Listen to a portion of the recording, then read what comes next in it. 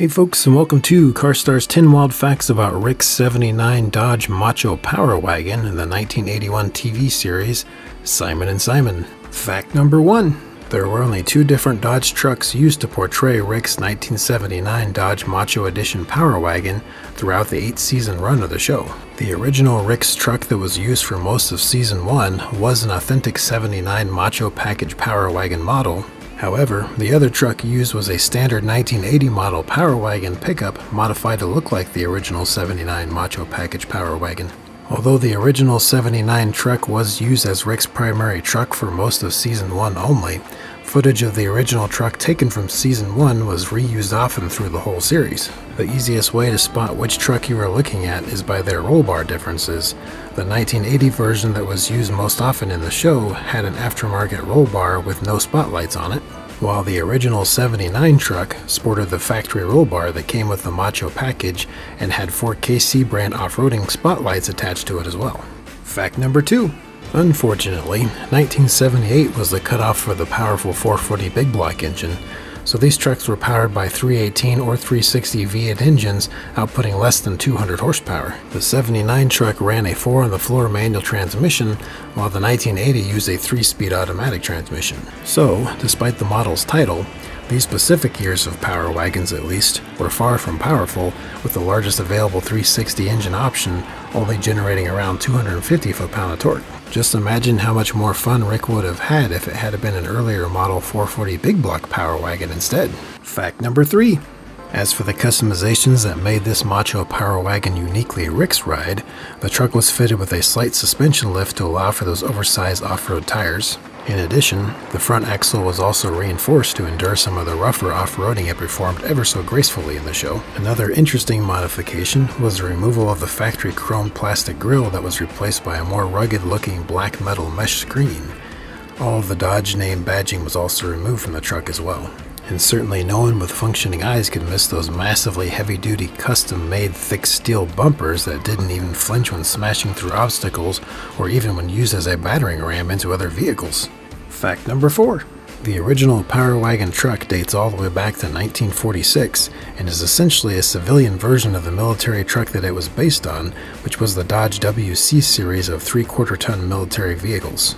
Post-World War II automotive production saw a significant spike of 4-wheel drive vehicles in general. The public was amazed at what newly available 4x4 vehicles, such as the CJ2A Jeep, were capable of for both work and recreational purposes. The Willys Motor Company's Jeep may have been the first to the table for releasing a mass-production 4x4 vehicle, but it was Dodge's 1946 Power Wagon that was the first available 4x4 pickup made for the masses, and it sure created a lasting impression on the market. Now, the general public had a vehicle with all the unstoppable off-road capabilities of a Jeep, but in a larger, more powerful, and ultimately more versatile package that could haul around a hefty payload of up to about 3,000 pounds as well. Fact number 5.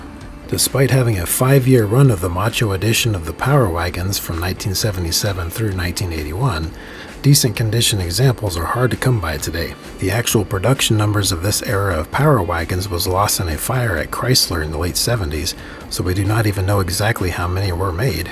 However, we do know that the vast majority of the Macho Edition Power Wagons were made from 77 through 79, with 80 and 81 models being more rare. Also, most of the Macho Power Wagon trucks came with short beds. So this means that Rick's original long bed Macho Power Wagon truck is even more rare than most Macho Edition trucks out there. If you do happen to come across a low mileage, excellent condition Macho Package Power Wagon today, it'll most likely cost you around the $40,000 mark to make it yours. The most recent example that I could find that sold at auction was this 1977 short bed Macho Edition that sold at a Dallas, Texas Mecum auction earlier this year for $38,500. Fact number 6. As for the popularity of replicas of Rick's Macho Power Wagon, there doesn't seem to be a whole lot out there as of today anyways. However, there are at least a couple of decent publicly seen examples that you'll find pics of on the web if you look hard enough. One such example would be this fine recreation here, which is the best looking one I have come across so far. And this one here is pretty decently done as well.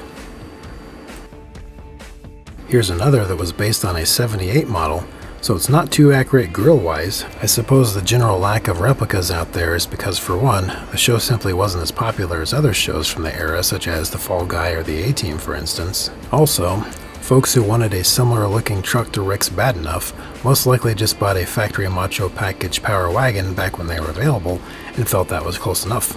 Fact number 7. When the Macho edition for the Power Wagon ended in 1981, the Power Wagon entitled package for the Ram in general dissolved along with it. However, there have been Power Wagon editions of the Dodge Ram in some form ever since the Power Wagon namesake re-emerged in 2005. Since 2005, there's consistently been Power Wagon packages available for the Ram, and this holds true right up to today with the 2024 model Power Wagon that you see here. And 2017 was the first year that brought back the classic Macho Power Wagon styling, sporting a throwback 1970s style Power Wagon badging on the bedsides, and it has been a mainstay for the modern Power Wagon package Ram ever since. Modern 2024 Power Wagon Edition Rams certainly deserve that power part of the title too, as they are equipped with a beastly 410 horsepower 6.4 liter Hemi V8 with 429 foot-pounds of torque sent through an 8-speed automatic transmission. Fact number 8. The current location of the original screen-used 79 truck is unknown for certain, but it was last known to still be under Universal's ownership as of the early 2000s anyways. The 80 model truck was last known to be under fan ownership as of around the 2011 mark. This is the last publicly circulated photo of it we have from back then. Since even that was over a decade ago, hopefully both trucks are still out there somewhere amongst the public and still in one piece. They have yet to resurface at any well-known auctions or museums to date. If anyone watching this has more info on where the Rick trucks ended up more recently, or have VIN numbers, or better yet happen to own one of them, be sure to let us know in the comments below. Fact number 9. Scale model building hobbyists who are fans of Rick's Macho Power Wagon have probably noticed that there is yet to be a model kit of this truck, or any Power Wagon Ram of that generation, released as of present. So, if you want to build an accurate 1/25th scale model of Rick's truck, as the builder of this impressive model has, it would be an expensive and time-consuming venture, unfortunately.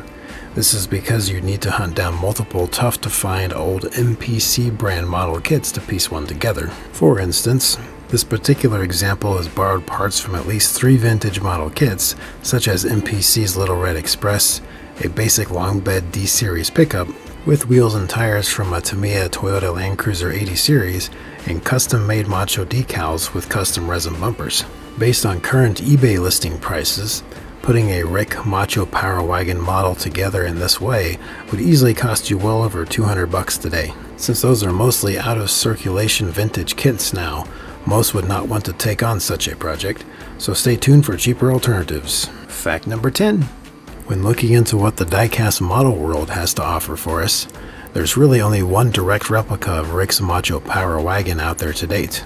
That model being this pretty cool and decently accurate for its size 1/64 scale model from the Hot Wheels Retro Entertainment series. Although this model was released back in 2013, it is still in circulation to a degree. It's just a bit on the pricey side, considering that it is the one and only scale replica of it available. So you'll typically find this for around $30 to $50 today. Other than that, if you feel a need for a higher detail model of the same body style of truck at least, but a 2-wheel drive step-side version minus Rick's custom parts being okay with you, Auto World does offer an excellently detailed 1/18 scale 1980 D150 step-side pickup with some equally flamboyant decal work for around $80. I will put links in the description to where to purchase these 2 models if anyone is interested. Well, there you have it, folks. Thanks for watching, and make sure to hit that subscribe button if you like what you saw here. You guys are all great. See you next time.